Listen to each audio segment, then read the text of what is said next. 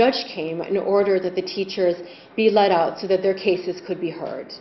And unsurprisingly, it was found that there was no justification for their arrest. And this is an example of two peacemakers on opposite corners of the world who, very, very different conflict situations, very different contexts, who use the same method, same peacemaking method. Chencho Alas in El Salvador is one of them, and the Reverend Benny Guille in West Papua, which is a territory of Indonesia, is another. Chencho, since 1995, has been working to create a zone of peace in the lower Lempo region of El Salvador. And this is an area, a region that he defines as being committed to changing the culture of violence to one of collaboration and mutual problem solving and of peace. And in the meantime, thousands of miles away, Benny Guille has been promoting a similar concept of establishing a zone of peace in West Papua in which everyone says no to fighting and puts their guns down and creates a safe space for coming together and trying to resolve differences at a table as opposed to in the battlefield. In El Salvador, Chencho, in the process of creating and establishing support for this zone of peace, led multiple workshops with the local community members to get their support and to get their ideas of what the zone of peace should look like. And what derived from these various workshops is a holistic vision that really touches on the concerns of the peasants themselves. This zone of peace and the philosophy behind it encompasses democratic participation, human rights, the need for sustainable economic development, the need for a sustainable environment, all the values that resonated with the community members themselves that they wanted to see implemented in the zone of peace. In exactly the same way, Benny Guille in West Papua would hold seminars, workshops for local Papuans to see what this zone of peace should look like. And his whole philosophy as a religious leader is that although the church is very active, has been very active in West Papua, and there have been there are many missionary schools and universities that have opened up, the churches really do need to be led by the indigenous population. They need to make sense to the people on the ground living it day to day. So he was also, through these seminars and these workshops, able to come up with a philosophy of nonviolence that really incorporates the indigenous understandings of spirituality and the environment and the importance of earth and peace and safety and justice, as well as the teachings of Christianity that also resonated very much with the community members. And these were both blended into a philosophy that he promotes today, but unfortunately has been banned in many instances by the Indonesian government. But he's still very involved in writing and researching and working toward creating this zone of peace in West Papua. So this is just very quickly some of a few of the examples featured in our book, some of their lessons from their stories. And really the message that we hope to bring out from this book is that religion is a resource that can be used positively in resolving conflict. And religious peacemakers have many answers for us if we choose to listen to them, if we choose to pay attention to them. And our book is a resource that we hope will be used and is really, for us at the Tannenbaum Center, just a first step in this process of getting the word out there about religious peacemaking and the effect that it can have. We know that a vocation of religious peacemaking requires attention, it requires training, it requires support. These are some of the things that we're able to provide this select group of 24 religious peacemakers that we work with, but certainly there are hundreds upon thousands of individuals all over the world doing very similar work, having similar type of impact in their communities, and they also deserve support and recognition and the training and the resources that they need.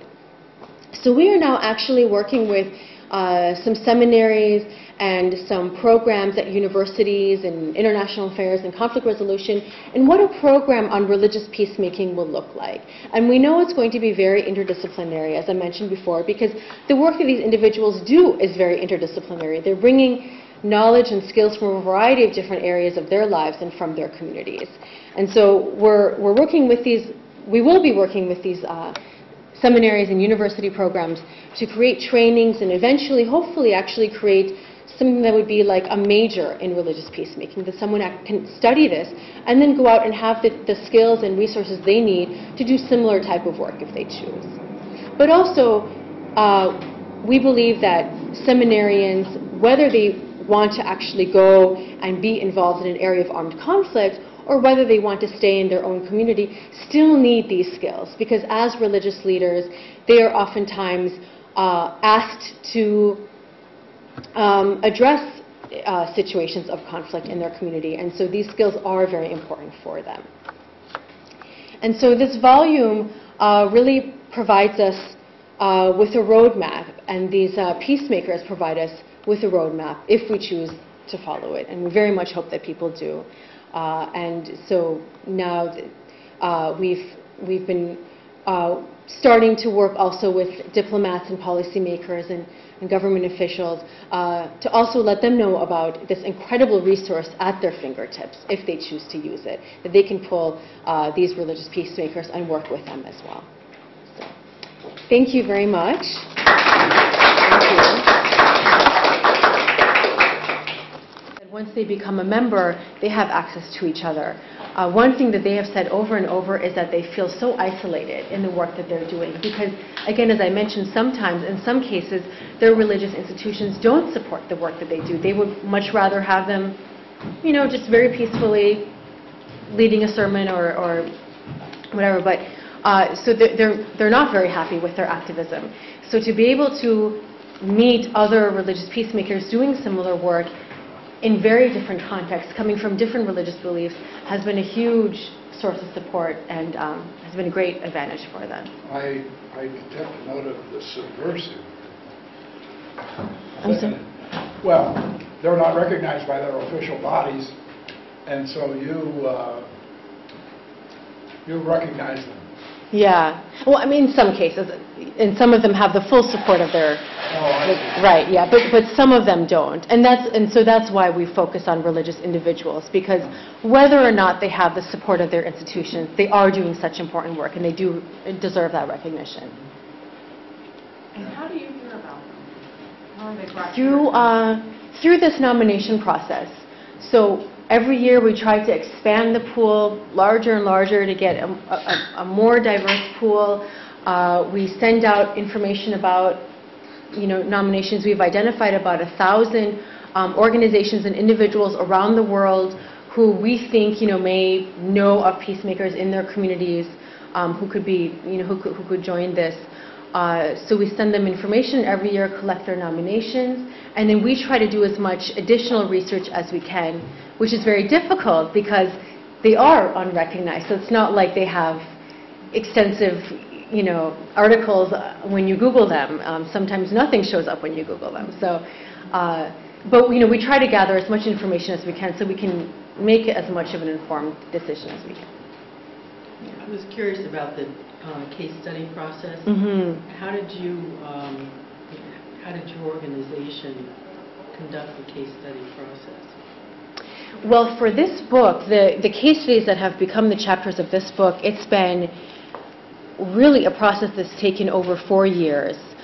In the beginning, when the program had just started, Tannenbaum Center knew that they wanted to publish something about their work to get the information out there, not just have a few articles here and there, but really have something a bit more substantial.